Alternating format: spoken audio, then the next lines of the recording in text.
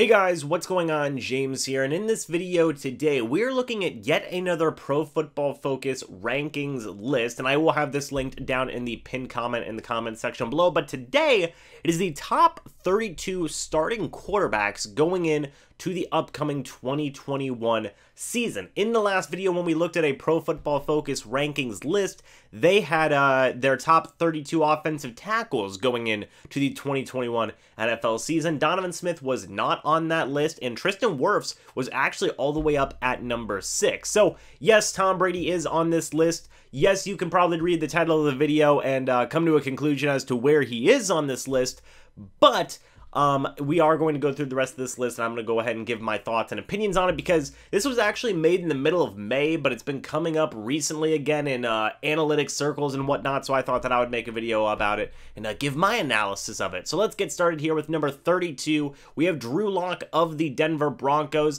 That one, I think, makes sense to me. Drew Lock, he still has a lot to prove as a quarterback. Teddy Bridgewater is there as well. There's a legitimate chance Teddy Bridgewater could beat out Drew Lock, so we will have to wait and see. I'm not going to give deep analysis on all these and read the paragraphs and whatnot, but I will give some quick thoughts. Jalen Hurts of the Philadelphia Eagles, I think that this guy's going to shoot up like a rocket whenever they do the rankings for this next year. I think Jalen Hurts is that dude, and I think he's a pretty good quarterback. So right now at 31, yeah, it makes sense, but I think he will be higher up come next year's rankings list. Zach Wilson of the New York Jets at number 30. I'm a big Zach Wilson guy. I still think he looks kind of like in a Cindy Lou Who or something along those lines. But Zach Wilson of the New York Jets, I think he will be a talented young quarterback for that team. And overall, I think he will do a pretty decent job. Number 30 seems about right to me. Tua T of the Miami Dolphins here at 29. That one's a little interesting. I would maybe have him a little bit higher, maybe say 25, something along those lines. But still, again, much like some of the guys I've said down here, I think he could have a pretty darn productive 2021 season. This is the first interesting one. Sam Darnold of the Carolina Panthers at number 28. Now, I would make a legitimate argument that Sam Darnold could be down here at number 31. You have Sam Darnold ahead of Tua T, Zach Wilson, and Jalen Hurts. That's tough for me. I mean, obviously, Adam Gase did not do him any favors with the New York Jets. We will see how he does with the Carolina Panthers. They obviously believe in his potential enough to not draft a guy like Justin Fields in this most recent NFL draft. So the Panthers believe in him. We'll just see if he can finally tap into that potential. And I believe it's possible. He's got a lot of good weapons around him with Carolina. It's just all of a matter of, how much was Sam damaged from that Adam Gase era? We're going to have to wait and see. Number 27, we have Cam Newton of the New England Patriots. Feels like that's a reasonable spot for him. I mean, he fell down a lot of people's boards just in terms of quarterback play after this past season. I mean, the man did not have a good year. He didn't have any weapons. Maybe this year will be different after they added a couple of guys on that tight end room and in that wide receiver room. But Cam, man, he left a lot to be desired from that last season. Not so much as a runner. He was still pretty good as a runner, but as a passer, it was tough seeing. Number 26, we have Jared Goff of the Detroit Lions. I feel like 26 is a good spot for Jared Goff here. I've always thought that Jared Goff's a pretty decent quarterback, but number 26, I feel like that's right just about where he should be. Maybe he'll go up a little bit, maybe say like 22 come next year's rankings list, but number 26, yeah, I think that's a pretty decent spot, but still pretty decent pocket passer. Number 25, we have Justin Fields of the Chicago Bears. So, number one, they're assuming that Justin Fields is probably going to be the day one starter, although it has come out that Andy Dalton has been told that he's been the day one starter. That's a whole mess. But, I don't mind this ranking. I do like Justin Fields. I'm a big fan of his. I think that this dude really can be a special guy if he is cultivated the right way and put in the right offensive system. Matt Nagy's there in Chicago. They could do some damage together. We're going to have to wait and see. But, I'm trying to look here. Yeah, 25 is not a bad spot. I might have put Jared Goff above him just because we haven't seen Justin Fields play yet. And we've seen Jared Goff put out some good football. So maybe I would have had Goff at 25, Fields at 26 here. But that's a small nitpick.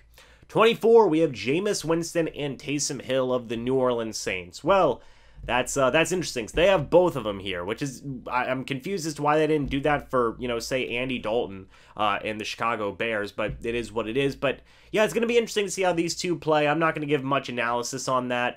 It'll just be interesting to see what happens there. Jameis Winston, former Bucs quarterback. Taysom Hill, just all-around athlete. They could do some good things in New Orleans. We'll just have to wait and see how they perform. Moving on to number 23, we have Carson Wentz of the Indianapolis Colts. Pretty decent spot for him. I might have put him a little bit lower. Like, I probably would have put Goff above him. I might even put, like, Jameis Winston / Taysom Hill above him. But, yeah, I probably would have had him maybe at, like, 25, something like that. But overall, Carson Wentz, I think he can bounce back. Jimmy Garoppolo at number 22. Man, what a fall from grace. I mean, it's all injuries, right? This man just played in a Super Bowl a couple of years ago, but yeah, Garoppolo, he just can't stay healthy, and the best ability in the NFL is your availability, and point blank, Garoppolo has not been able to do that. So we'll see how he does this upcoming season. They do have Trey Lance. Trevor Lawrence of the Jacksonville Jaguars at number 21. Yeah. I mean, I'm fine with Trevor Lawrence at number 21. I mean, the dude's supposed to be a generational draft talent, consensus number 1 overall pick. I mean, it was basically a slam dunk. I think he could do some pretty good things right off the bat for the Jaguars with Urban Meyer. Daniel Jones at number 20. That's tough, man. I would have had Daniel Jones lower on this list pretty decently. I would have had him in the mid-20s, not at number 20. So that's a tough scene there. Daniel Jones, he still has a lot of growth and a lot of improvement to make for Danny Dimes in New York. Ryan Fitzmagic at number 19 for the Washington football team. Yeah, I mean, I don't know. I'd probably have him maybe the higher 20s, in the high 20s. I probably wouldn't have him all the way up at 19, but it is what it is. Pro Football Focus has their reasons for making these rankings. Fitz is a good quarterback, He can be inconsistent at times, but overall, he's not, doing a bad job. I think he can be a productive guy for that Washington football team. I think he could even lead into the playoffs if everything goes right, so we'll have to wait and see. Joe Burrow of the Cincinnati Bengals, number 18. Fine spot. Maybe I would have had him a little bit lower since we didn't see too much of him before he got hurt, but what we saw was pretty good, so Joe Burrow, meh, it's fine. Kyler Murray at number 17. I would have had Kyler Murray higher up on this list. I mean, that dude is an electric playmaker for the Arizona Cardinals. I don't think 17 is the right ranking. I probably would have had him higher.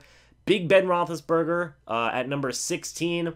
I mean, Big Ben is underrated in my opinion. I think he's still a pretty decent quarterback. Number 16, I probably would have had Kyler Murray above him personally. But it is what it is. Big Ben at number 16. By the way, this list was made by Bruce Gradkowski, a former Tampa Bay Buccaneers quarterback, by the way.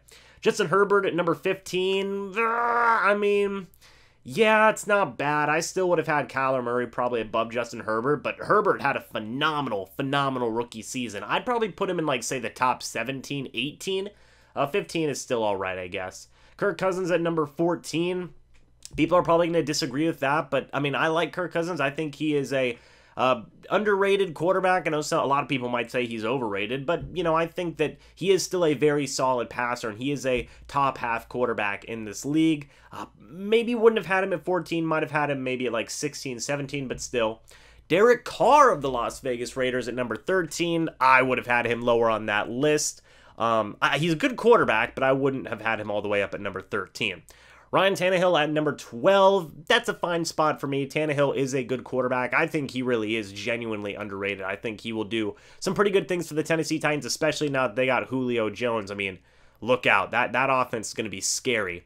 Stafford of the Los Angeles Rams, Matthew Stafford. That's a good spot. I have no problems with that. Baker Mayfield of the Cleveland Browns at number 10. I probably would have had Stafford above Baker Mayfield. I probably would have had Ryan Tannehill above Baker Mayfield, but it is what it is. Matt Ryan of the Atlanta Falcons at number 9. I mean, Matt Ryan's got a lot of volume, right? He's still a pretty productive passer. I guess that's fine to have him in the top 10. He is a pretty darn good quarterback. Lamar Jackson, number 8, Baltimore Ravens. It's a fine spot. I probably would have had him maybe a little bit higher, but, in the top 10 is fine. Dak Prescott at number 7, Dallas Cowboys. Now, I would have had Dak probably in the top 12, but all the way up here at number 7. That is a bold move there, but, he's got that really big contract. He does play some pretty good football. I wouldn't mind having Dak Prescott on a lot of teams in the league. So having him at number 7, I mean, I probably would have had him maybe at like, 10 to 12 range, but, 7, he's still up there. Josh Allen, number 6, Buffalo Bills. That's pretty good. Deshaun Watson, the Houston Texans at number 5. Man, at this point, man, Deshaun Watson at number 5, that's pretty good ranking for him, in my opinion. When Deshaun Watson's playing and, he can do some insane stuff with the football. It just all depends if he ends up playing here for this upcoming 2021 season. Russell Wilson, number 4, Seattle Seahawks. That's a good ranking, in my opinion. Rodgers, Green Bay Packers at number 3. Going to be interested to see where he goes. And then here's where it gets interesting. Tom Brady at number 2, Patrick Mahomes at number 1. Let's read the Brady paragraph. Brady capped an incredible 2020 season with his 7th Super Bowl win, and his overall performance was the catalyst for elevating the Bucs to their 2nd championship in franchise history. Not only did he accomplish that after changing teams, but he endured a reduced offseason while having to learn a whole new offense, which makes it that much more remarkable. He ranked 2nd in passing yards on 20-plus yard throws during the regular season while taking care of the ball better than any Bruce Arians quarterback since 2006. Pretty accurate. Not to mention Tampa Bay's re-signed every significant player, will be much more familiar and comfortable with the passing attack, with even more supporting cast continuity from last year. Yeah, I mean, Mahomes versus Brady here. I mean, I feel like you could have either Brady or Mahomes at number 1, and it really wouldn't be surprising. I mean, honestly, I think they're tied in my opinion, because Brady is just Brady. He's phenomenal. He's just filthy. But Mahomes is also filthy. I know he didn't, win that Super Bowl, and I know the scoreboard said one thing, but Mahomes went crazy with pressure in his face all day. I mean, he made some just absolutely ridiculous throws that I've never seen a quarterback make before in my entire life. So, with that being said, I probably would have just bit the bullet and had both these guys as 1A and 1B, just have them tie for number 1, because they're both just, freaking crazy. They go crazy every year, and I probably would have just had them tie and, done it like that. So it is what it is. But overall, there were some questionable stuff here, saying like certain points of this list, but I think they got the top 2, right, whichever way you want to say it, be it Tom Brady number 1, Mahomes number 1. I think both those guys should at least be the top 2. You could make an argument for Rodgers, but it is what it is. But man, some of this stuff was weird on this list, but overall, meh. It is what it is. So, what do you guys think about this list? Tom Brady, the 2nd quarterback ranked here going into the upcoming 2021 season. Do you guys agree or disagree? Mahomes number 1, I mean, that's tough, man. That's tough. So, let me hear your guys' thoughts about all this down in the comment section below. Thank you guys so much for watching this video. Hope y'all enjoyed, and I will see you all in the next video or the next live stream. But until then, and as always, guys, goodbye for now, and go Bucs.